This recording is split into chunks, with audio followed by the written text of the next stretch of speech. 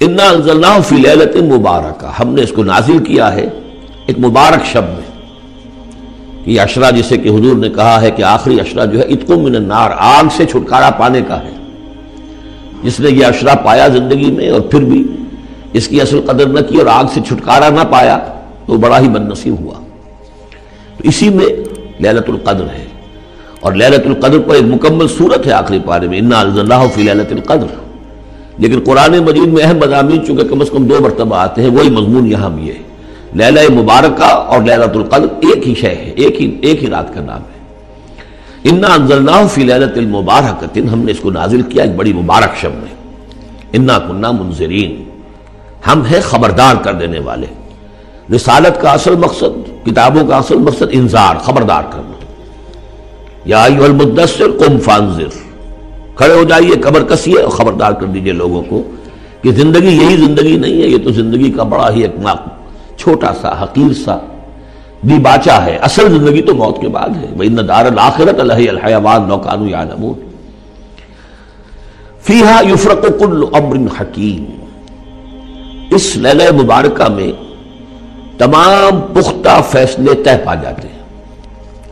ہم سورہ سجدہ میں پڑھ چکے ہیں کہ اللہ تعالیٰ کی جو تدبیر ہے، اس کائنات کی جو تدبیر فرما رہا ہے، تو ایک تو اس کی سکیمز بنتی ہیں، اس کے منصوبے بنتے ہیں، اس کے نقشے بنتے ہیں جو 1000 سال کے ہوتے ہیں. اللہ کا ایک دن 1000 سال کا ہے. یدبر الامر من السماء الى الارض ثم یعرج الیہ فی یوم کان مقدارہ 1000 سنۃ مما تعدون.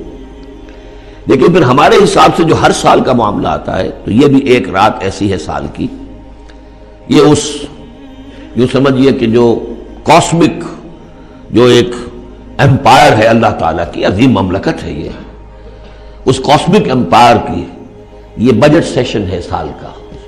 اور اس میں سال کے اندر ہونے والے سارے واقعات کے ضمن میں جو کچھ ہونا ہے وہ فیصلے طے پا کر اور یفرقوں کا صحیح مفہوم ہوگا ایشو کر دیے جاتے ہیں. فرق کہتے ہیں علیحدہ کر دینا. گویا کہ اس رات وہ فیصلے ایشو کر کے اور ملائکہ کے حوالے کر دیے جاتے ہیں. تو جو کہ یہ رات وہ عظیم رات ہے کہ جس میں تمام سال کے فیصلے طے پا کر اور ملائکہ کے حوالے کر دیے جاتے ہیں کہ اب ان کی امپلیمنٹیشن کرو.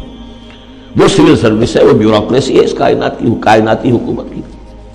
تو اسی رات کو اللہ نے اس قرآن کو لوح محفوظ یا ام الکتاب سے اتار دیا سمائے دنیا تک.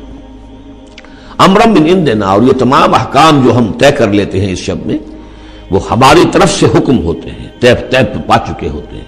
امرا من عندنا انا کنا مرسلین، ہم ہی ہیں بھیجنے والے. رحمتا من ربک، اور تمام فیصلے جو ہوتے ہیں اللہ تعالیٰ کے رحمت ہی پر مبنی ہوتے ہیں. اور خاص طور پر اس کتاب کا بھیجا جانا وہ تو ایک عظیم رحمت ہے نوع انسانی کے لیے. انہ هو السمیع العلیم، یقیناً وہ سب کچھ وہی ہے، سب کچھ سننے والا اور سب کچھ جاننے والا. رب السماوات والارض وما بینہما، وہی ہے آسمانوں اور زمین اور جو کچھ ان کے مابین ہے، ان سب کا مالک اور رب. ان کنتم موقنین، اگر تم یقین کرو.